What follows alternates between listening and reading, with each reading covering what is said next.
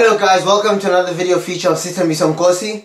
In today's focus, we're going to be focusing on combination play. Combination play as a warm-up. It's a great activity, passing and receiving, because it stimulates the football brain as it activates mental preparation, and there's mental activation on focusing and zoning in on the activity at hand.